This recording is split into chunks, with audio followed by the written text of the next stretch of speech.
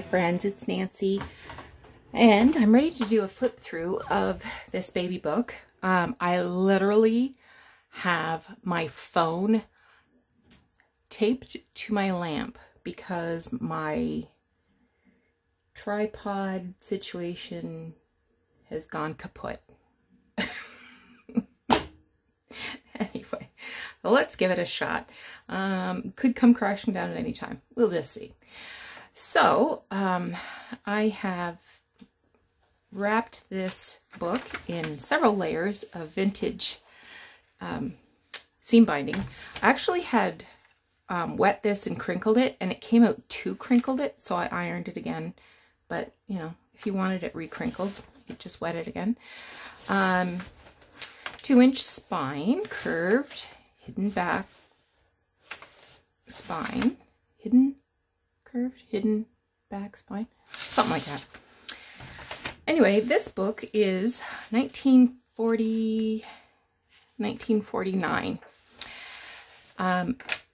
The illustrations in here are done by Eloise Wilkin. I should say Eloise Wilkin, there's no S. I always want to put an S on it. These end pages were cut from a book, and if I could remember what book it was, I would tell you, but I cannot remember. I had just pulled the pages out and put it in with my baby ephemera that I wanted to use, but it turned out super sweet. So there's 9 signatures. Each signature has 24 pages, front and back. So let's get started. There's pages from the original book in here. I tried to keep out any drawings of genitalia or tried to cover them up because this really is a, you know, where do babies come from kind of book. So on the front and back page, I've put this hand crocheted rickrack trim, which I understand is pretty unusual. I find it semi-regularly in our area, so I don't know. But this is definitely vintage. It's pale pink and with some white crochet. Paper doily. This is some like resume paper in a natural color, and I've just adhered on some pastel color rickrack. Here is, I should have had a tag ready to show all the tuck spots. Here is an authentic photo. It was from 1961. Baby's name is Deborah Sue. And I've just put that on as a little pocket. And the photo corners are vintage Denison. And it says it's baby pink. This is baby pink. To me, that's sort of like an orange pink color, which is okay because it goes with sort of this orange pink cover, right?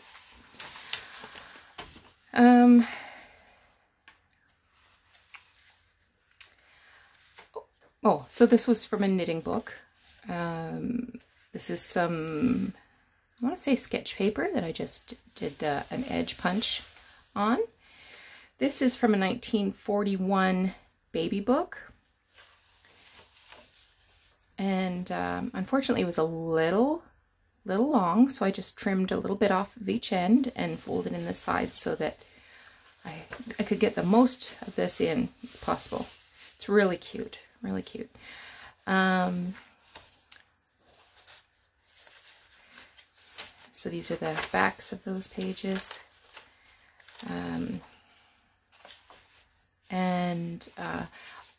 A lot of lace is vintage nylon colored lace.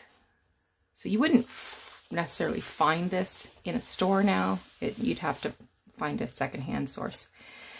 I chose this one because it has the navy blue that is featured in the cover, the fabric, the seam binding.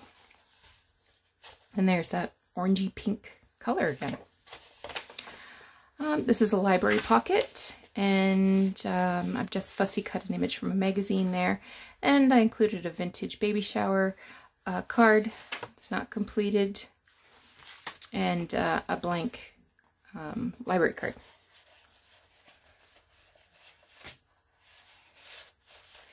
Here is another knitting pattern, more of that resume paper. This is from a little golden book, and it is also the same illustrator, Eloise Wilkin. So I used illustrations from 2 other books, both of them are little golden books, to supplement the pages. Sketch paper. This is an envelope that I have collaged vintage baby gift wrap. Added a little bit of trim. Inside is this little tag that has fussy cuts, vintage magazine images, a little bit of a crocheted motif and button, and it's a window envelope, so we can just pop that in there. You can see the baby poking through.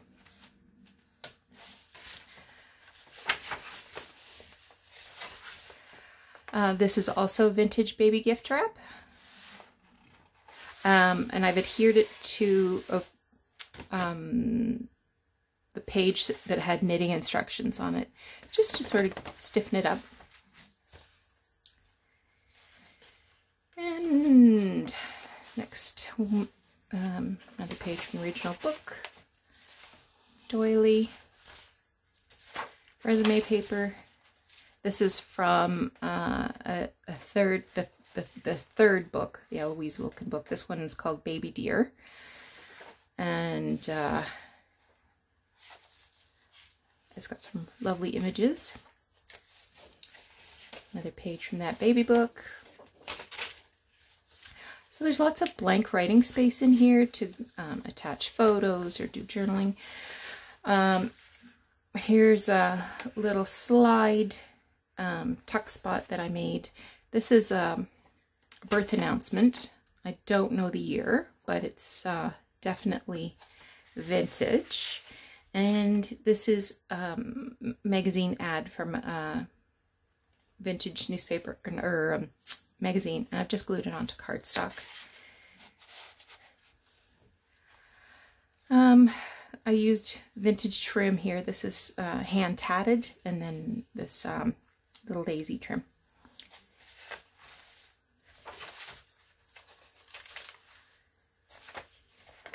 This page, I've got this little envelope just pinned on there. Oh, I gotta take it off because it's wrapped around. I thought I could just slide it, but it's the flap of this envelope is actually hanging over the page. Little slide with a vintage photo, another vintage photo, and another birth announcement. This is from 1941. Baby's name is Clarence.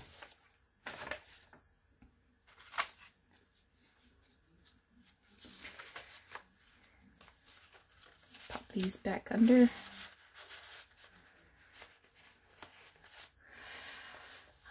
This is a little tuck spot. Well, it's not little, it's a big tuck spot that I made out of a vintage magazine page and trimmed it out with this mini rickrack. Layered it on top of this very vintage baby gift wrap. And here's a little journaling spot, also from a vintage magazine. There, we want that flower out. More rickrack. Here's another little envelope you can put memorabilia in. Another vintage photo of a family with a baby, and this is a flashcard.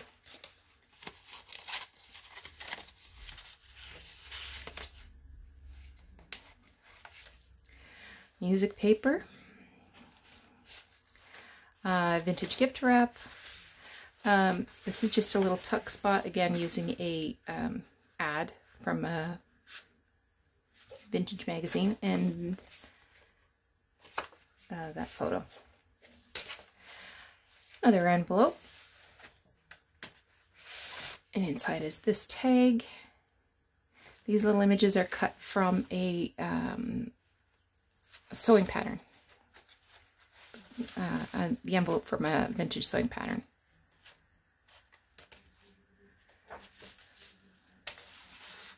I love this picture. It reminds me of my kids in the blanket sleepers when they were little. Now they're 30 and 27, so I got good memory. This is a little tuck spot. That's a photo from a book. But I thought they were adorable. Another little tuck spot with a vintage slide. And here's another vintage baby card, or baby shower invitation. And it can open right up. And the ad is from Vintage Magazine. Okay, I think this is 4 or 5. I think 5. Doily, resume paper, the new baby.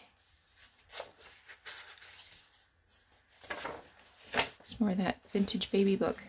Oh, this is so pretty. Oh my gosh.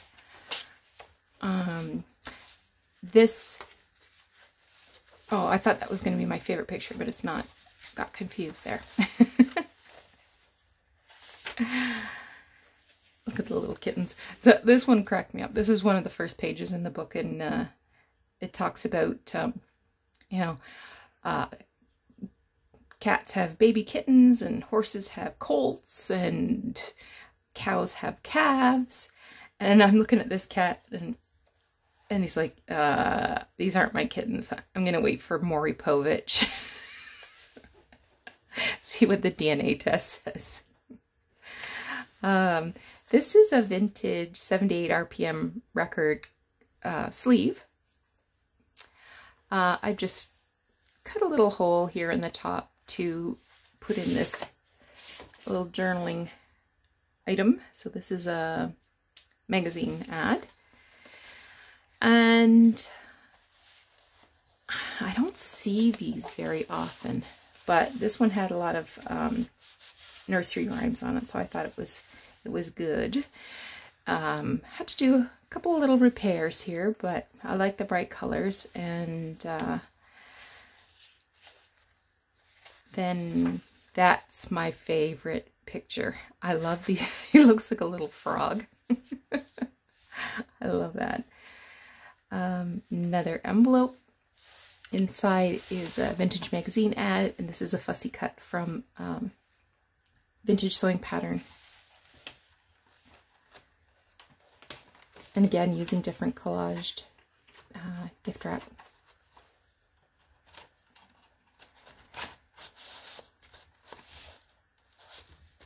There we go.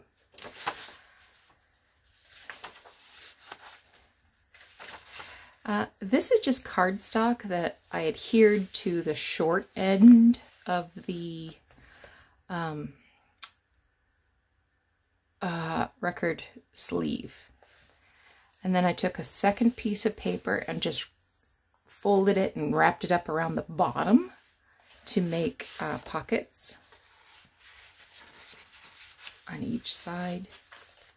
This one is another vintage card, and I just made a little flippy tag from that.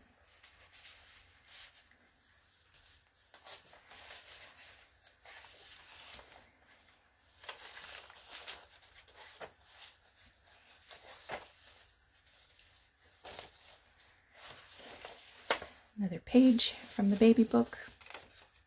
I can't tell you just how cute these images are. They are so sweet. Sketch paper, book page, resume paper. This is Doily.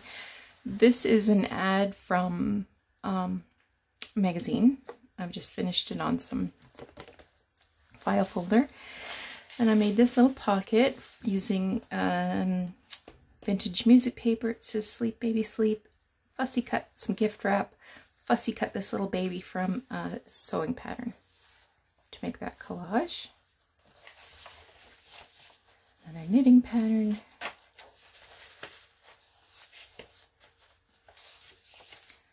And last envelope. This one is actually a big ad from Heinz, and it talks about what you should have for baby's wardrobe. And I scored it and folded it so it would fit in there. It's backed onto cards so that you can journal on that.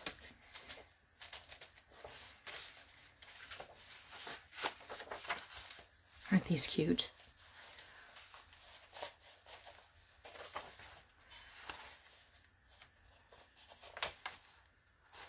This is the last signature, a little more rickrack. When I first saw this, I thought she was holding the baby next to the fire, and I thought, oh my God. But she's holding her doll, so I'm feeling a little better about that. That's not the baby on the floor, that's the doll. And the last page from the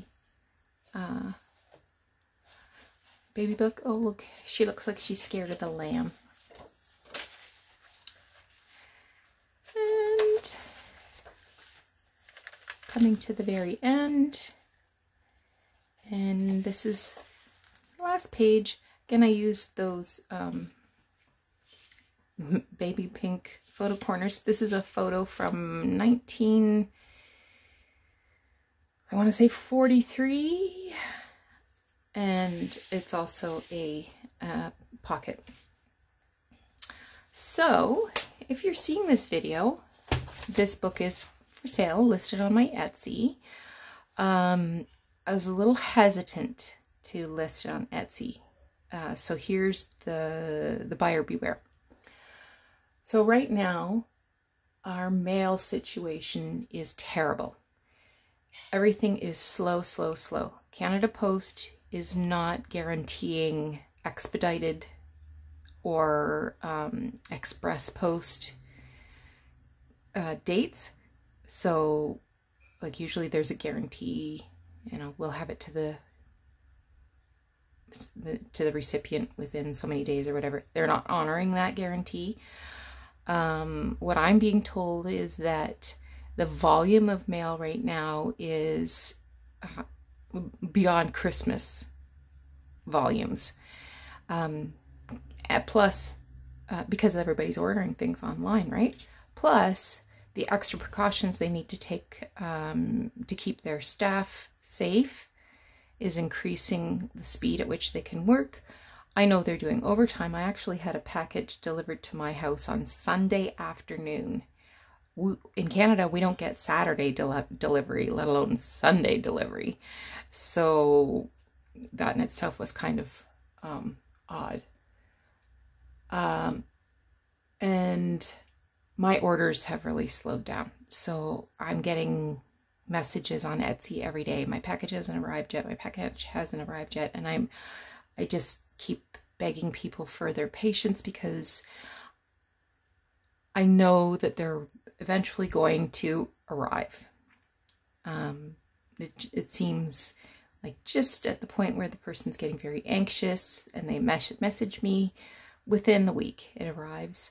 I have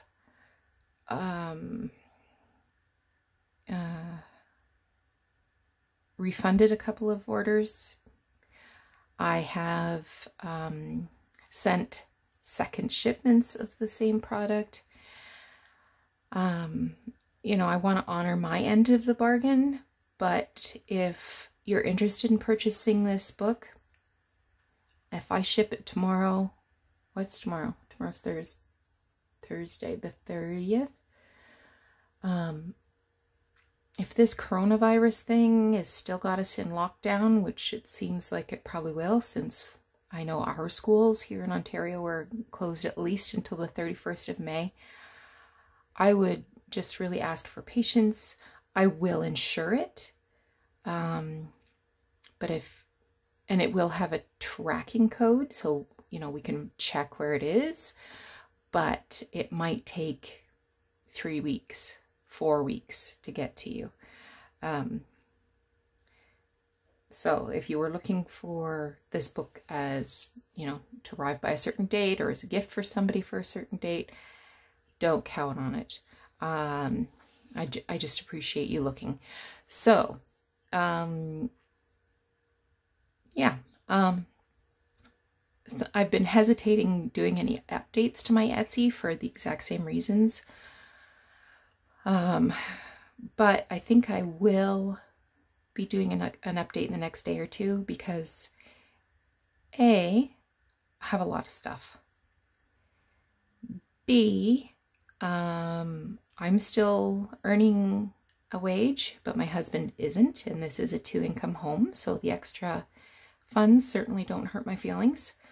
And actually his EI benefits just ended a week or two ago, and it'll be a couple more weeks before he's eligible for the CERB.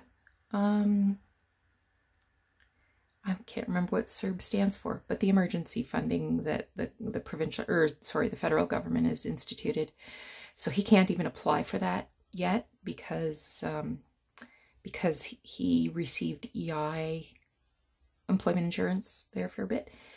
Anyway, so believe me, the wolf is not at the door, but the extra income would be pleasant. So thank you so much for watching my video. I do appreciate the kind comments, and you take care of yourselves. Stay home, stay home, stay home, stay safe. Take care.